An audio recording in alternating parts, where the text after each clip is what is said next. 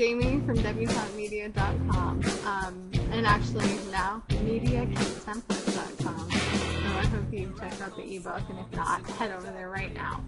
I wanted to share with you one of my little SEO tips that really just kind of gets my my marketing motor running, despite how lame that sounds. And really, number one for me right now is actually a site called Open Site Explorer. And what Open Site Explorer does is it actually shares with you a lot of the nitty-gritty information that hasn't really been easily available and easily accessible in one place.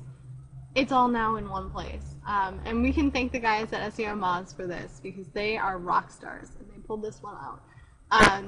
Just from a couple quick overviews, everything they're sharing here it's fantastic. So you have the page authority and domain authority, and you'll notice if you roll over, it'll tell you actually what it is. So it predicts this page ranking potential in the search engines based on algorithmic combination of link metrics. Same goes for domain authority. Linking root domains are the number of like core URLs that, without the parameters, that link directly to you. And then total links are everything that's linking to your site. Fairly obvious. Facebook shares, likes, tweets, and Google Plus are all part of the Pro package, which I do have. I have it unaccessed right now. Like I have it on off. Just so I wanted to show you guys what the free options are for you. So on the inbound links section, these are just people who link to your site, and it actually gives you the anchor text that pulled in. As you can tell, you get more the further down you go. But look at, I mean, tons and tons here. So it gets really exciting. It's great to see all of these things listed. And they're sorted by page authority or domain authority. Whatever you want to sort them by, it's there.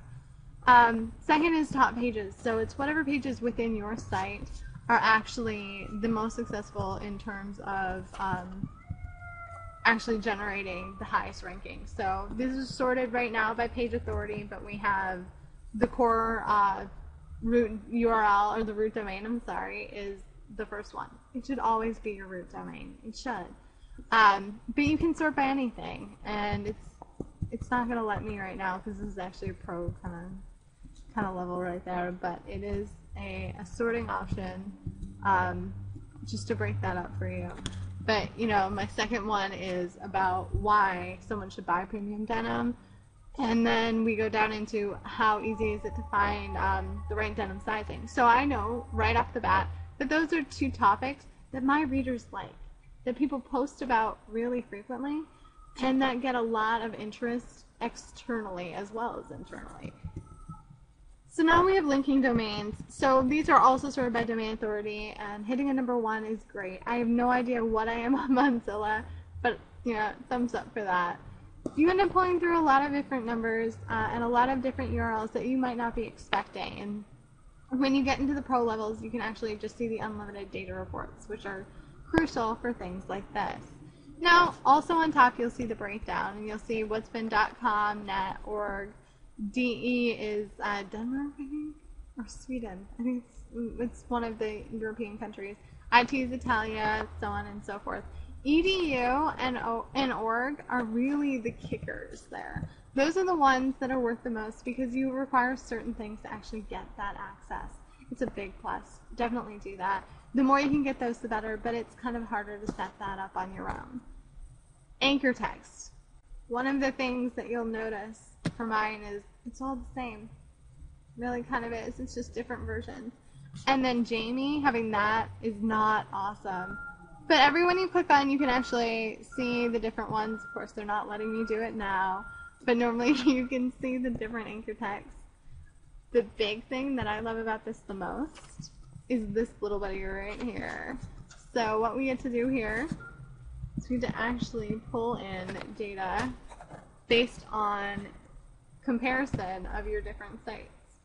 I don't know about you guys, but I try not to actually do a lot of comparison within my own genre. Now, I did this here for reference purposes, but the less I think about that, the better. I like to focus on my own things. However, it's nice to see sometimes that your statistics and what you've been working on are actually paying off. So there's a lot of splits down here, a couple of different shared numbers that are strange, but overall, very strong on everyone's end. And you'll notice for me, what I'm kind of surprised about is my almost flat 50-50 split of follow versus no follow links. That's pretty strange, and no one else is even close. So that's something that I definitely need to personally look into and work on more no follows outside of the site. Then we go down in here and we get to break out between subdomain metrics. Now, I'm not sure about the accuracy of this considering I have like 6 subdomains off of every URL I own. So who knows how this is set up, but I'll take it. I mean, it's still nice to see it. Once again, high on the no follows versus do follows, but nothing terrible. Of course, right here, the root domain, I expect a blog to blow us all out of the water, but great numbers on everyone's behalf. That's the thing. We're all so really strong, which is surprising for a genre that is as narrow as this one is.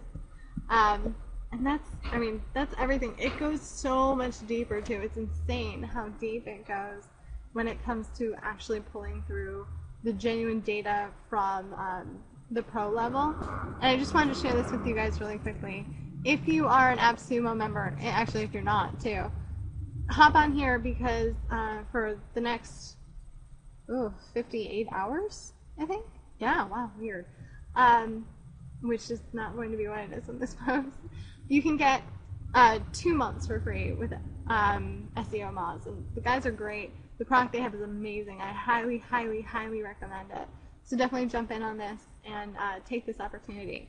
But it's been Jamie from DebutanteMedia.com. Thanks so much for joining me, and I'll see you next time.